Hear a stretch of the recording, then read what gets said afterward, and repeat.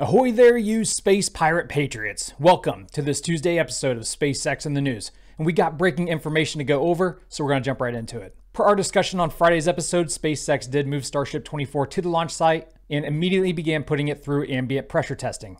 Well, during that said test, a loud pop was heard a couple hours after it began, followed by some venting sound. And Starship lost a couple of her heat shield tiles because of it. However, over the Memorial Day weekend, local photographer Starship Gazer did spot the SpaceX workers making repairs to the ship, including removing a bent pipe and replacing it with an upgraded one. Ship 24 is the first Starship that had its methane header tank removed from the methane tank itself and placed in the nose cone right below the LOX header tank. So the speculation is this had something to do with that and the new plumbing that was required to make these changes. Today's road closure was canceled, but the good news is there are possible closures going on through the rest of this week.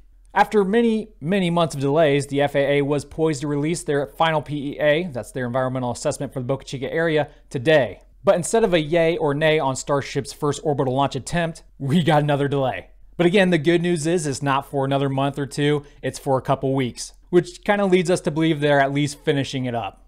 June 13th is the new targeted date for those results.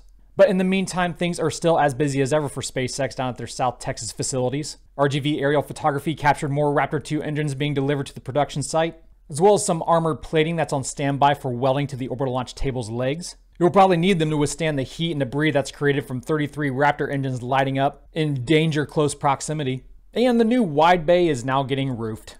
In another SpaceX news, the company reported that the first two countries in Africa, Nigeria and Mozambique, have been granted for Starlink approval. The network is now licensed on all 7 continents. Elon twatting that one Starlink can provide internet for an entire school of hundreds of students. Great potential to lift people out of poverty, providing internet is teaching people to fish. And not just giving them one. Although that would be very impressive for a satellite to do, deliver fish.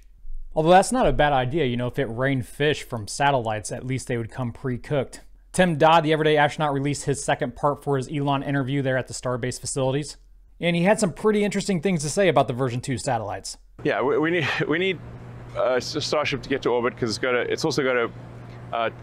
only thing that can carry the Starlink 2 satellites. Yeah. So we've already produced the first, and we have on site the first Starlink 2 satellite, and it's 7 meters long, and Falcon has neither the volume nor the mass to orbit capability required for Starlink 2. He goes on to say that one Starlink version 2 satellite weighs about 1.25 tons and is an order of magnitude more powerful than its predecessor. You can catch Tim's entire interview with Elon using the link below. The United States Space Systems Command has issued launch task orders for fiscal year 2022, which falls under the National Security Space Launch Phase 2 Launch Service Procurement Contract. They've ordered 8 launches, 3 of which have gone to SpaceX. USSF-124, which will be launched on board a Falcon 9 rocket from the Eastern Range into low Earth orbit. USSF-62, which will be launched on a Falcon 9 from the Western Range into a polar orbit. And same goes for Tranche 1. Well, that's all I have for you guys today. Thanks for checking in.